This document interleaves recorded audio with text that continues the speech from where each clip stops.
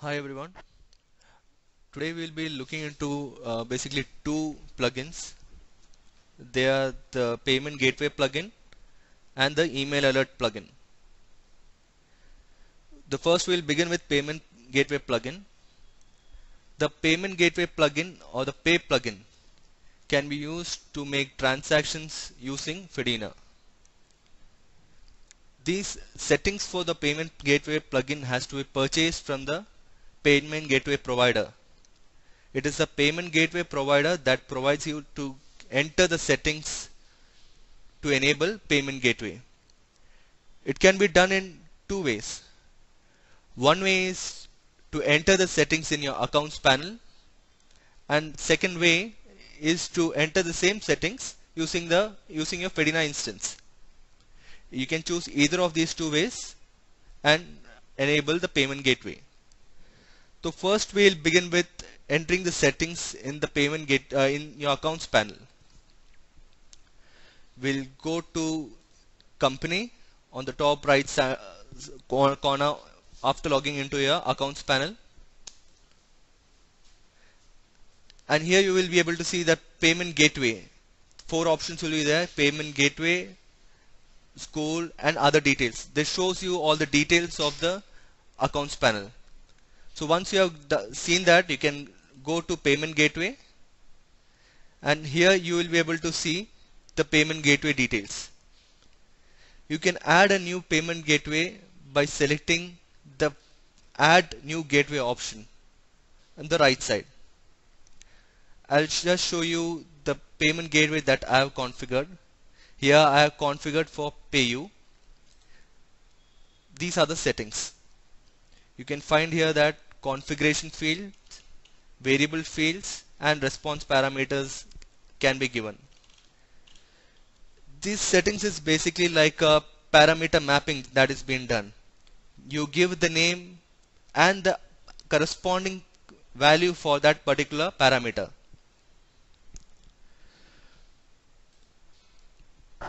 Once you have done this payment gateway, you will be able to make transactions for student fee details, such as student fees that you have configured in finance, application registration fee, hostel fee, and the transport fee. There are basically seven payment gateways that can be configured. They are the PayU, PayPal, InterSwitch, Authorize.net, Stripe, Braintree, and CC Avenue. Apart from this, you can also use your customized payment gateway, which can be again purchased from the payment gateway provider. But please note that these settings should be first verified before you start using the payment gateway. After verifying these settings, you can use this you can do transaction using Fedina. So once you have done the payment gateway, you will be able to make transactions using Fedina. After making a payment gateway settings in your payment gateway in your accounts panel, you will have to inherit this settings into the school so that the school can use these settings for payment gateway. This can be done by going to schools and selecting the particular school and going to gateway. Here you will be able to see all the payment gateway details. Again, you will have an option called assign gateway or select gateway. On selecting the same, you will be able to see all the payment gateways that have been configured for your accounts panel for the company. So once you have checked, this payment gateway will be saved, and after that it will appear in the list as shown here. This list will show all the payment gateway that have been inherited to the school. First the settings are done in the company, and then only the payment gateways can be inherited to the school. Now that we have seen the payment gateway configuration in the accounts panel, we will now see the payment gateway configuration How is it done in your Fedina School instance? I'll just take my Fedina School instance.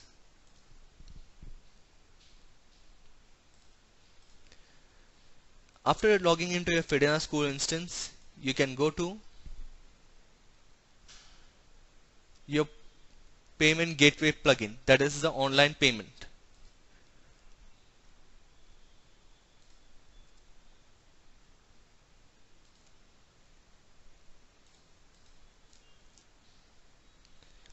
After going to administration, online payment, you will get three options for entering the settings. They are the settings option, the transaction, and the custom gateway. We'll look into each of these options in detail.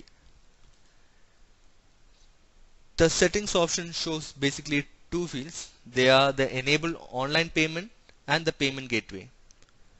As I said earlier, the enable online payment will show the details for which, the settings for which this online payment can be done. Here you can see student fee, application registration, hostel fee, and transport fee. On checking or unchecking these fields, you will be able to or deselect the required parameters. The next option is the payment gateway. Here all the payment gateway configured for in this Fedina instance will appear in this list.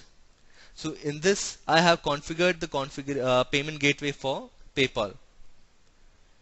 So that's the reason why this is appearing here.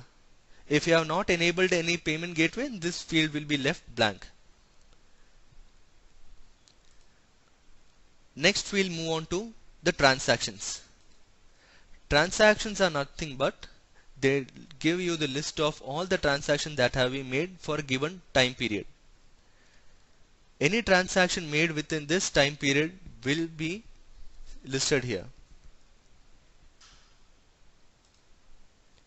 Next is the payment gateway in the customized manner.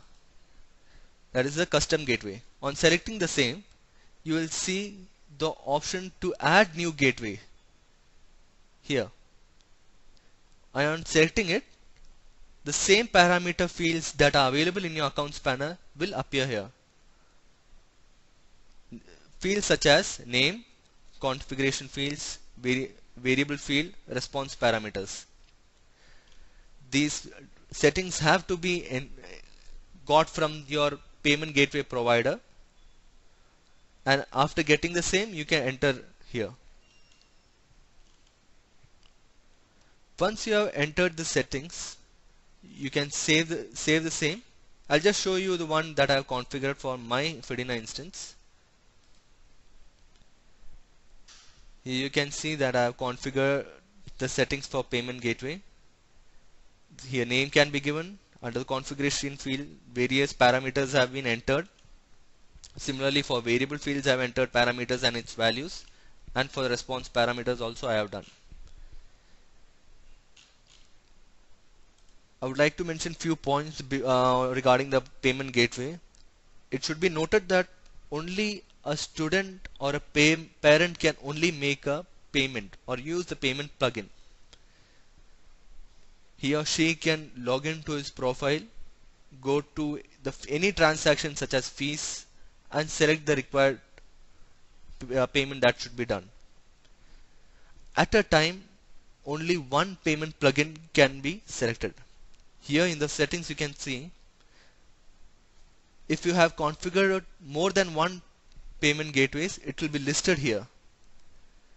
Out of these, only one payment gateway can be selected, and that only can be used. So once you have configured all the settings, you can save it. I'll just show you a payment done by a student just for an example.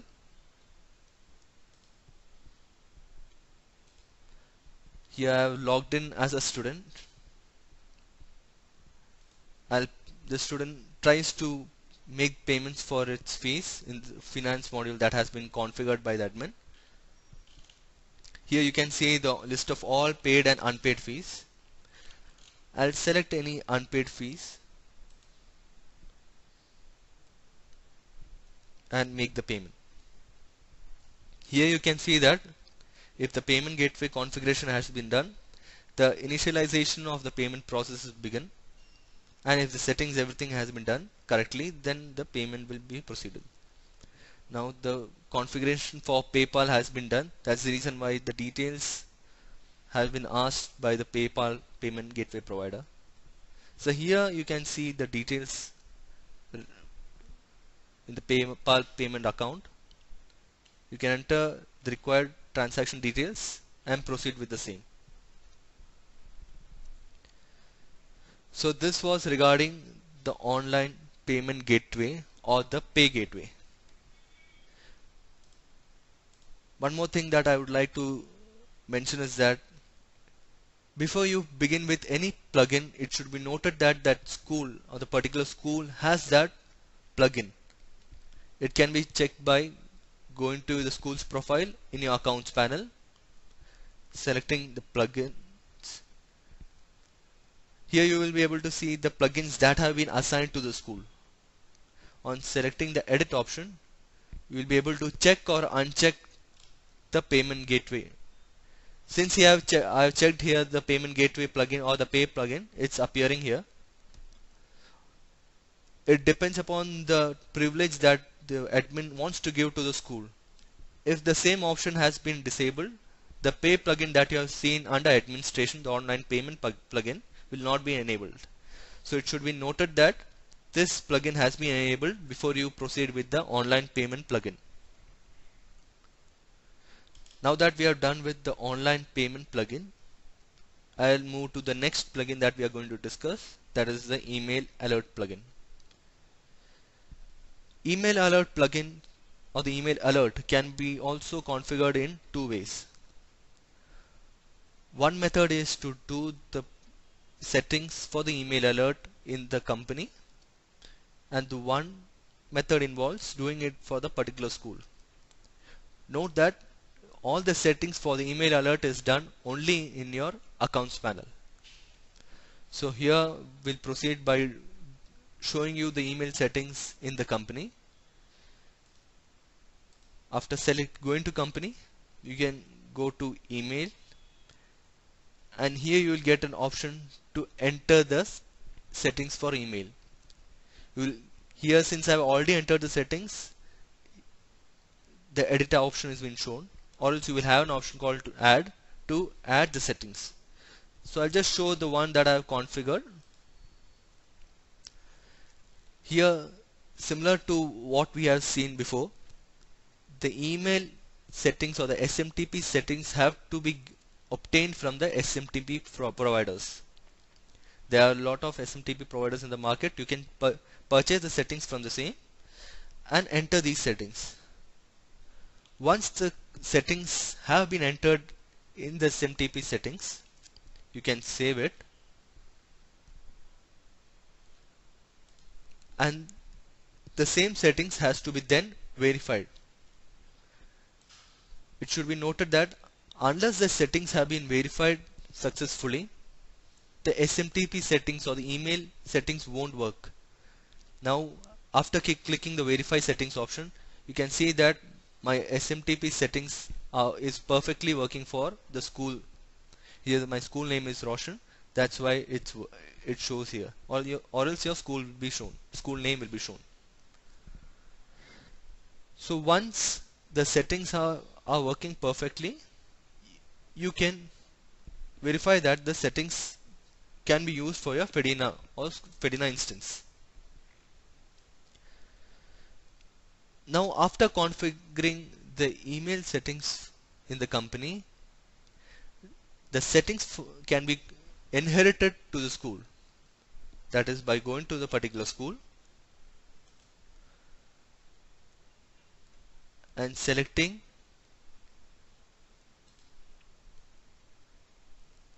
the profile of the school. Here you will see that you will get an option called inherit email settings. This email settings or this option allows the user or gives the user the privilege to enter only the settings one time. You don't have to enter the settings Again for the school, on selecting this checkbox, the settings done in your company will automatically be inherited to the school, and then after saving it, you can confirm that the settings have been saved. The second method that I mentioned earlier involves going to your school and entering the settings for the school specifically. Here you can see that I also entered the same settings for the school. This scenario comes when there are schools which opt for different SMTP providers or different SMTP settings. If you have more than one schools, you can use more than one SMTP provider settings and enter the same. The only option that you have in email alert plugin, or the advantage that you have, is that it allows you to inherit the settings. The second scenario comes where you have more than one SMTP providers. This allows you to enter multiple settings for different schools. Now that we have verified the settings and confirmed that the settings are working fine, we'll go to our Fedora instance and check for the plugin. Again, before proceeding, please check whether the particular plugin is enabled for you or not. Here you can see that the email alert plugin has been enabled, and after checking the same, you can save it.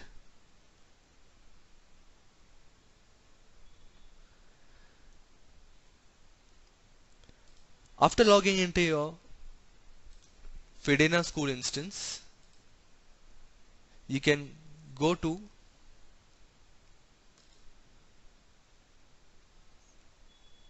collaboration and then email.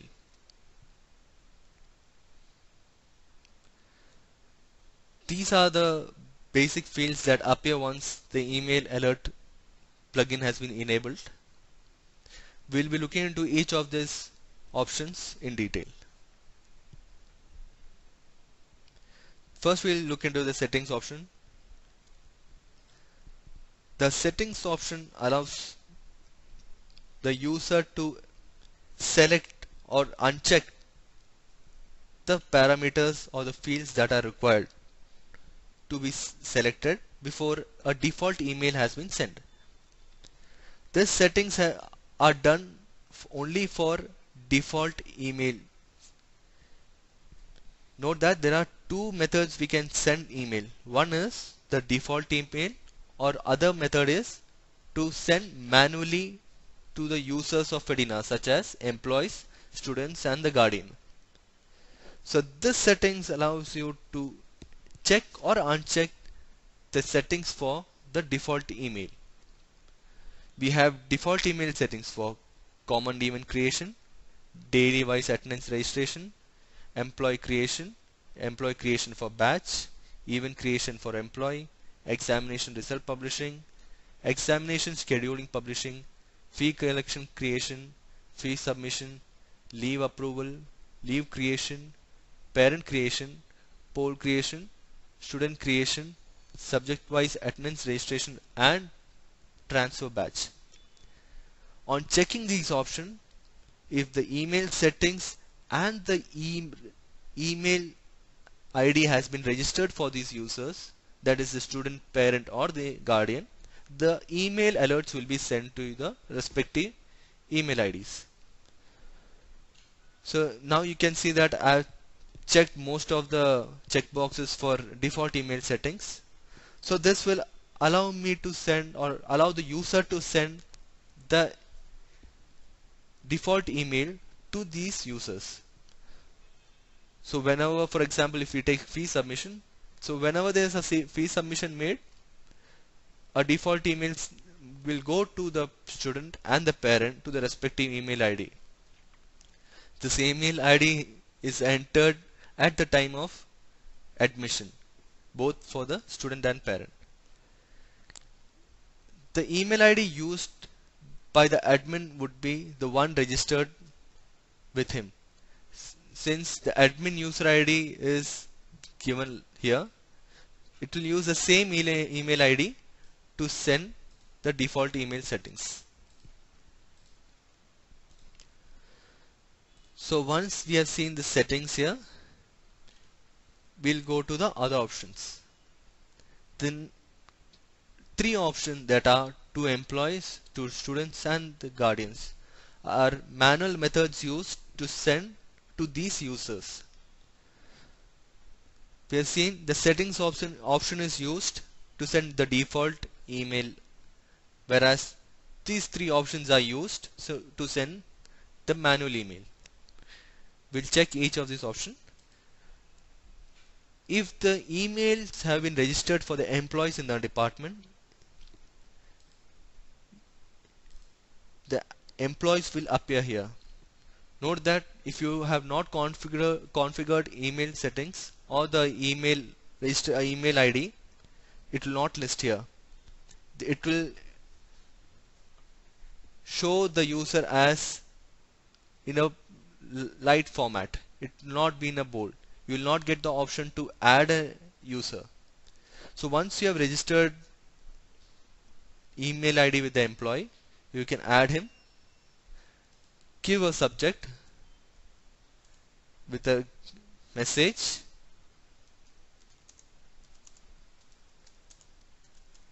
and send it. Once the mail is sent, an option will come which shows that the mail has been sent successfully. Similarly, we'll check for the students. As we have said earlier, for the students also, the email should be registered at the time of admission, and only once it has been registered will the students appear to add them in as a recipient. So once the student has been added, you can give the message subject that is required, give a message, and send it. Similarly for the guardian also, if the email has been registered for the guardian, it will appear here. A respective subject and a message can be given and sent. Now we have seen how to send emails by default and using the manual method. The last option is the unsubscription list. This gives you the list of all students that have used the unsubscribed option. Note that whenever a default email settings or default email is being sent to the student, a subscription link will be sent to the email. So whenever that unsubscription link is sent, the user can select that link and make it unsubscribed. So whenever a student selects the unsubscribed option, he will be listed here. So since we don't have any unsubscribed student, it doesn't list here. So whenever there's a scenario where students have unsubscribed, you can select it here and get to know.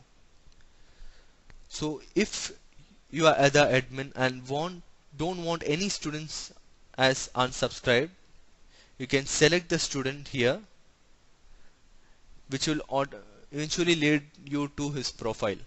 I'll just show you an example.